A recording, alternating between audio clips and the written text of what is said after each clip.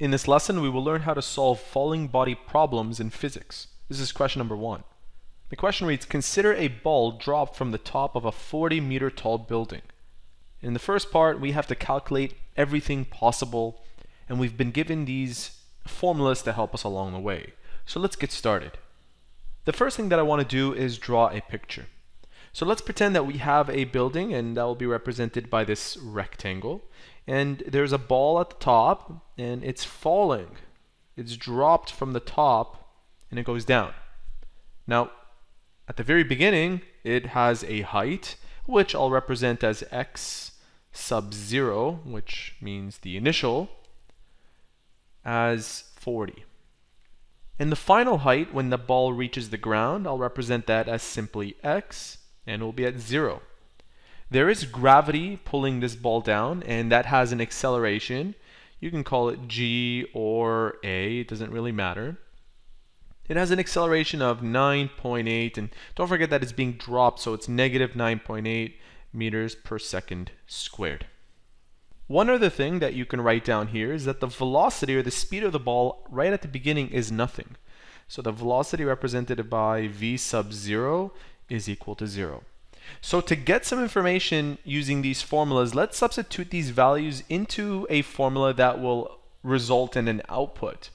What I mean by that is if I were to use this formula, I need v and v sub 0 to get an output, let's say v average. So I don't have both of these, I wouldn't be able to get that last output.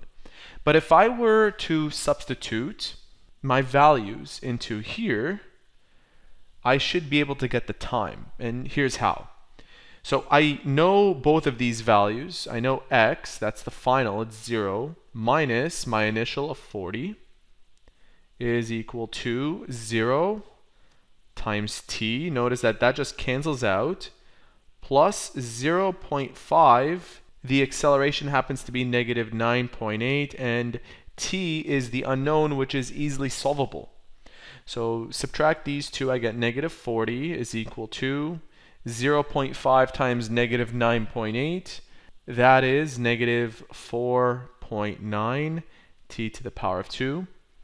Divide both sides by negative 4.9, so negative 40 over negative 4.9 gives me t to the power of 2. Notice that these are both negative, so that will give us a positive output. 40 divided by 4.9 gives me the following value. If I square root that to isolate for t, I end up with 2.85. I'll just round that to two numbers or two significant figures. You should get 2.9, plus minus 2.9 actually, but we will only take the positive version because time in this case, it can't be negative. Okay, so 2.9 seconds. Now I have 5 pieces of information. I have the time, I have the final, the initial, the velocity, and the acceleration. I can now use other formulas to help me out. For example, I can find the final velocity by substituting information into there. So the final velocity is equal to the initial plus the acceleration of negative 9.8 times the time, which is 2.9. So multiplying that out, negative 9.8 times the time of 2.9, I get a velocity, a final velocity of negative 28.42. The fact that it's negative means that it's going down, okay? It's just taking into account the direction. So negative 2, what was that again? 8.42, or you can represent it with positive and then simply write down that it's going down the direction over here. And to simplify matters, I will write down only negative 28 and discard the decimals because everything is two significant figures, what we're working with. Now we have v final, we have v initial, x final, and the time and acceleration. Using this information, we can even find the average velocity if we wanted to. That's the answer to question A. Let's move on to question B. If the ball is thrown down with an initial velocity of 8.0 meters squared, So this time our initial velocity is negative 8.0 meters squared. I put this negative because the ball is going downwards, but you could have left it as positive just as long as you made the initial value as 0 and the final value as 40, as opposed to this way, and change the acceleration to positive 9.8. Okay, but since I'm taking into account direction, I made this negative. Find the time for the ball to reach the ground. So this time they're looking for the time and the velocity on impact. So the final velocity, that 2 should be a negative value. Now how do we do this? Well, we will continue to use the following two pieces of information and the acceleration actually. We need to find out the time, so we can use this formula if we wanted to. We can write down 0 minus 40 is equal to an initial velocity of negative 8.0 t, you see, plus 0.5. Remember, our acceleration is negative 9.8 t squared. And this is where your math comes into play. This looks like a quadratic, so we'll need to use the quadratic formula. I will simplify that part, that's negative 40, and then take it over. So I have 0 is equal to 0.5 times negative 9.8 t squared, that part doesn't change, minus 8.0 t plus 40.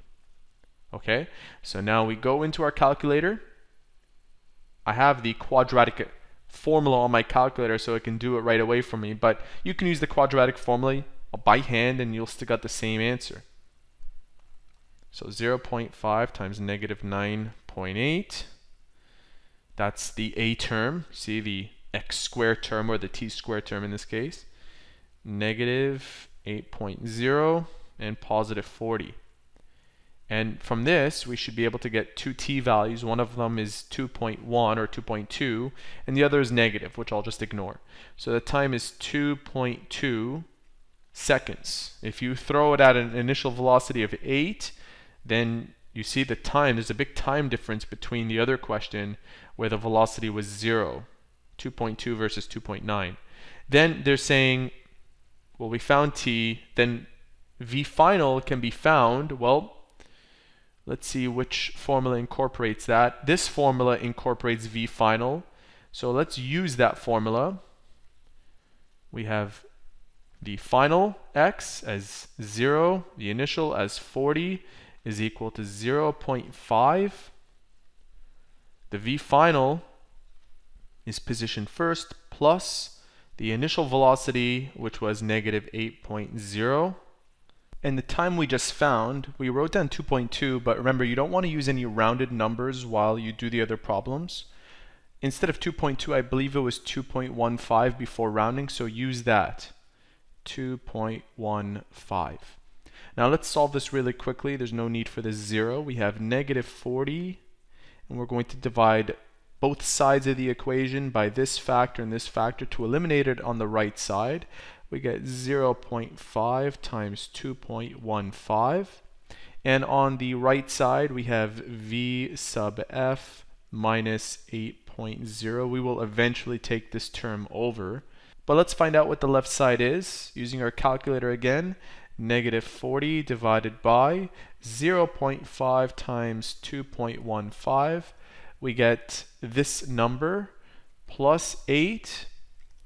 That is roughly equal to 29 meters squared. So I'll write down 29 meters squared down. Notice that if you write down the direction, you don't need to include that minus symbol. If you'd like to see the answers to questions C and D, feel free to leave a comment below and I will gladly upload the solutions to these two problems. Otherwise, thank you for watching, and in our next video we'll be covering another example related to falling body problems. Talk to you soon.